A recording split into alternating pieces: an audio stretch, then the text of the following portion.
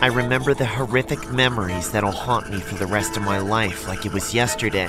It all started when I was brushing my teeth in the middle of the night, just before getting ready for the movie I had planned to watch, when I happened to get a phone call from my old pal Patrick. Hello? You reached SpongeBob SquarePants? Hey, SpongeBob, do you have any leftover sausages? Leftover sausages? No, Patrick. Barnacles, do you want to come over and find some with me? Patrick, it's the middle of the night. I'm not going out. I'm watching Mermaid Man and Barnacle Boy tonight. I don't want to be interrupted again. I would have liked to meet up with Patrick that night, but he should have called me 4 or 5 hours earlier. It's just that he's never understood what it's like to have a job where you need to be somewhere in the morning. Of course, I've known this for years, so I shrugged it off and kept on brushing my teeth, which is when I saw the strangest thing. I looked back at the mirror and saw the reflection of Patrick standing right behind me. Oh! I spat out the combination of toothpaste, saliva, and other pieces of food stuck between my teeth all over the mirror. Patrick? Is that you? I quickly turned around, but he was suddenly gone. All that there was my pet snail, Gary, waiting for me to go with him to the living room. Don't scare me like that, Gary! It's freaking 1 a.m.! Just meet me in the living room, and make sure there's enough food ready. I'm so excited to watch Late Night Mermaid Man and Barnacle Boy. A little while after that first scare, I was finally in the living room eating my dinner and watching Mermaid Man and Barnacle Boy. How is it, Gary? Tastes good, right? I seasoned it myself. It's not sushi, damn it! It's leftover meat that I brought home from the Krusty Krab. It's so juicy and scrumptious. Shut up! It's not sushi! Well, you're putting me on edge, you idiot. If you want me to calm down, why don't you stop pestering me and get me a drink? All I was trying to do that night was relax, but it seemed like everyone in Bikini Bottom was trying to disturb my peace. Squidward must be watching another one of those sissy chick flicks again. Squidward! Cut it out, you big crybaby! I returned to my seat as Gary arrived with a beer. That's the stuff. Yeah, I'm coping with a drink or two. So what? No way! I'm not calling her and I'm not taking her back. They don't call her Sandy Cheeks for nothing, you know. She ran herself through all of Bikini Bottom. Yes, I showered when I was with her. Yes, I cleaned my holes when I was with her. Leave me alone or I'm gonna turn you into escargot! I know it may seem like it, but my memory of that night is crystal clear. I very much remember only getting about 20 minutes to myself before Gary came back to bother me yet again. What, Gary? Hear what? It's probably just the TV or Squidward crying over one of his girly movies again. Don't worry about it. Look! The TV's off! And listen, not a sound— That sounds like Patrick! Just that moment, I saw movement out of the corner of my eye. I thought it was Patrick running past around the corner, but I knew that couldn't be the case. There was no way he could be in my house. He was at home. I'd just been on the phone with him a few minutes ago. It couldn't be. But then again, I couldn't deny that I could hear him laughing from inside my house. It was the door to my library. I got up to check on it. When I opened the door, it was pitch black inside. I stepped inside and flipped on the lights. Then, I saw him right there, sitting in my reading chair at the bottom of the bookshelf slide. There was definitely something off about him, but I couldn't pinpoint what it was. That's when I said, "Patrick, what are you doing in here? How did you even get in here?" Never mind all that, SpongeBob. Come on, slide down here. I have something to show you. Tell me what it is first. Oh, don't be like that, SpongeBob. Trust me, I think you'll find this very interesting. It's something that might have led to Sandy breaking up with you. You're lying. Am I? Fine. I reluctantly slid down the slide to meet him. He had this disturbing smile plastered on his face, but for the life of me, I couldn't figure out what this was, or if it was some kind of sick joke. I remember seeing him holding a very familiar box in his lap. Recognize this, SpongeBob? The box? Yeah, it's your secret box. The one with just the string in it, right? Yes, but it holds something else now. Something even more special than that. Wanna see? Alright, Patrick, let's see what's in it this time. Something inside me told me not to open it, but Patrick was staring at me with those eyes like I'd never seen before. I knew I had to, or he would never leave, but nothing could have prepared me for what I saw inside that box. Ah! It's Squidward's nose! SpongeBob, run for your life! Ah!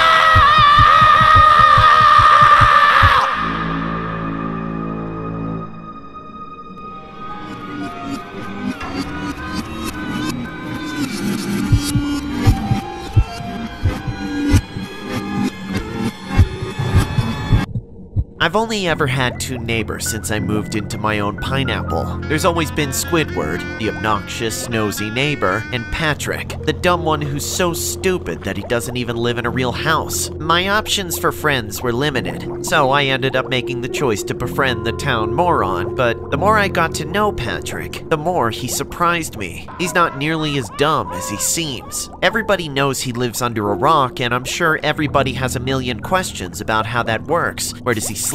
Where does he cook? Where does he go to the bathroom? Well, in reality, the answer to all that is connected to what's probably the biggest conspiracy in all of Bikini Bottom, and I'm involved in more than just covering it up. Patrick and I rolled together for years, which made everyone think I was just as stupid as him, but I'm not. I don't crap on my own floor and bury it in the sand like that filthy starfish, but in all this time I've known him, I've buried more than just a few hatchets alongside him. However, as time went on, I began to realize I couldn't keep hanging out with him. I was only ever his friend because nobody else would be my friend, and for that reason, I've been slowly creating distance. Unfortunately, that's a lot easier said than done. Recently, Patrick's been catching on to my game, and it's been upsetting him. Just the other night, I was deep asleep in bed when I was woken up by someone banging on my door.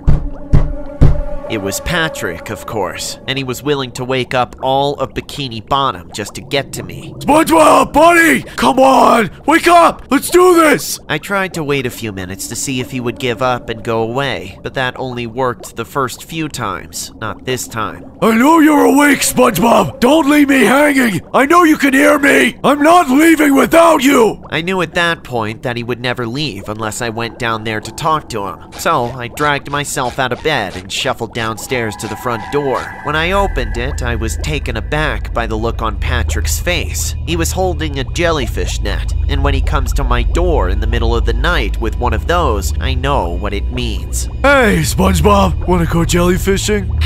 No, Patrick, I can't. Yes, you can! Come on! What's stopping you? It's late, Pat. Can't we do this in the morning? No, Sponge. You know we can't. Listen to me. I don't want to do this nighttime jellyfishing anymore. I want to retire from it. How can you say that? We've got such a good thing going, and you're gonna make me go back to doing it myself? Look, I'm sorry, but I just don't think the late night jellyfishing life is for me anymore. I'm getting too old, Patrick. I have to focus on my career at the Krusty Krab. Liar! You know you could quit that crummy job in a heartbeat if you just went to work with me. You're choosing to abandon the best opportunity you'll ever have. Why? Because it's wrong, Patrick. It's evil. You are evil. I see. It wasn't wrong when we were doing it together, but now that you don't want to be friends with me anymore, all of a sudden it's evil. I can't believe you, SpongeBob. You better believe it, Patrick. So these are your true colors, huh, buddy? You're a traitor. I'm not betraying you. I'm just moving on. You can't move on. I won't let you. You better grab your net and come, or you're gonna realize how big of a mistake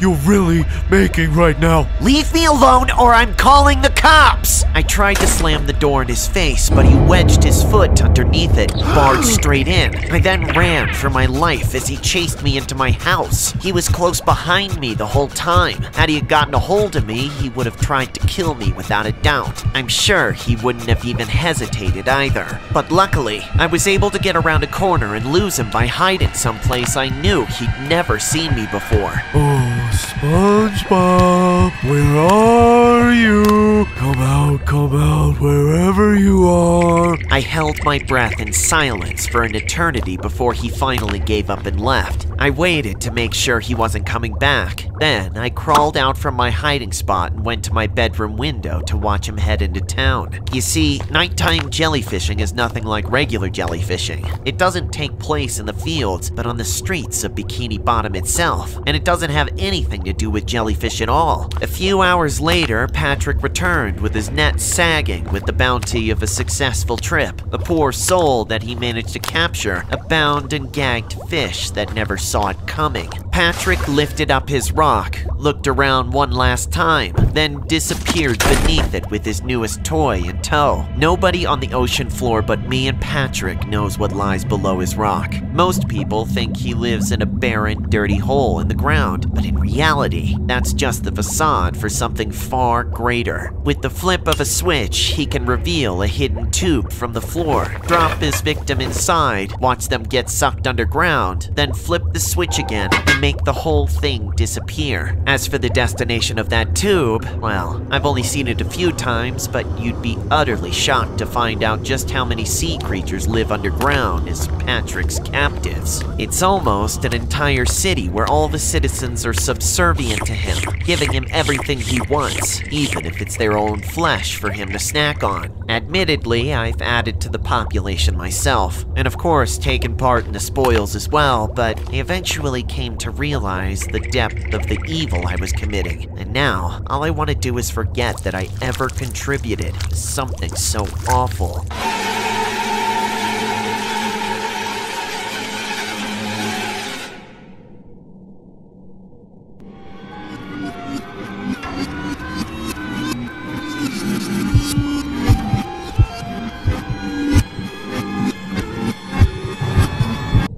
There once was a starfish that lived under a rock in a small town called Bikini Bottom, below the depths of the deepest ocean on Earth. This starfish was named Patrick Star, but the only thing he was famous for was his incredible stupidity. The entire town believed without a doubt that the starfish had the lowest IQ out of all the sea creatures, and, of course, none of them were nice about it. Patrick Star's only friend was his neighbor just 2 doors down, a filter feeder named SpongeBob SquarePants, who just so happened to live in none other than the finest of pineapples. SpongeBob knew Patrick better than anyone, but unlike the rest of the townsfolk, SpongeBob didn't believe that Patrick was dumb at all. No, SpongeBob was convinced that Patrick was actually a liar. Nobody could be that stupid, he thought, and in all the years they hung out together, he could have sworn he saw the deceptive starfish slip up at least once or twice. Even for somebody as supposedly idiotic as Patrick, literally living under a rock simply seemed too ridiculous to be true. The curiosity burned within him for ages, building and building, till one day he couldn't accept not knowing for sure any longer. And on that day, the very starfish in question invited SpongeBob over for dinner. At this moment in time, SpongeBob had plans to make this his moment to finally expose the true nature of the notoriously moronic Patrick Star. Patrick, I'm ready to eat now. I'd appreciate it if you put some pep in your step, Patrick. If you're so hungry, then go make some Krabby Patties at the Krusty Krab! It's Sunday, Patrick. We're closed. This ain't no damn McDonald's! You'll work for Mr. Krabs! You never stop working! You gonna pay me, Conehead? I'll make you dinner. Just be patient before I make another hole in you with my... Make me some food, damn it! I could have been at home watching Mermaid Man and Barnacle Boy, or at the very least be clapping Sandy Cheeks' cheeks! You mean you're gonna applaud Sandy's face? You know what I'm talking about, you moron. But I don't know what you're talking about.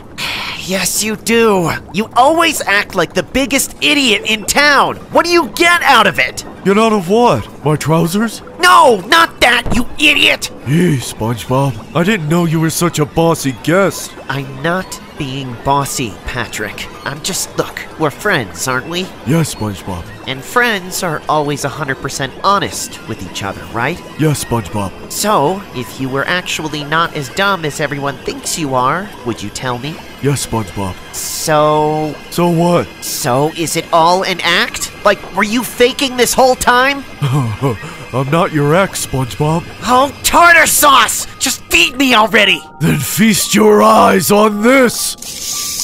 What the hell is this? Calm down, SpongeBob. I'm on a budget. You did it on purpose! You're playing dumb again! I've had it with you! I'm putting an end to this charade and finding out once and for all! But I swear I'm not. I'm gonna find out once and for all what you're hiding in that pink cone! I don't keep anything in there. It's empty, I swear. Lies! I bet you there's a million slave starfish bending to your will, giving their all to prop up your mental facilities, all so you can do what with it? Nothing! Nothing at all! It's a disgrace I will stand for no longer! SpongeBob, you're scaring me. I don't know what you're saying. Shut up and hold still!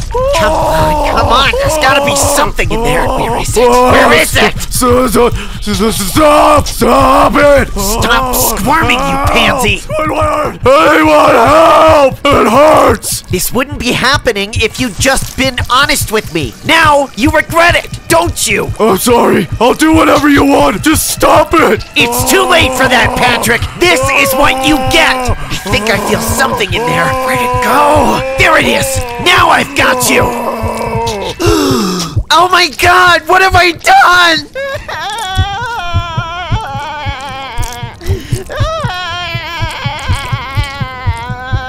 And so goes the tale of how there once was a starfish named Patrick Star who lived under a rock. He was always believed to be the stupidest moron in all of Bikini Bottom, until his very best friend in the entire world took him for a dirty, rotten liar. And now, nobody will ever know how smart Patrick Star could have been. Hopefully, if nothing else, Mr. SquarePants will learn a lesson from this, that you should probably just believe your friends when they say they're telling you the truth. At the very least, don't try to tear someone's heart out.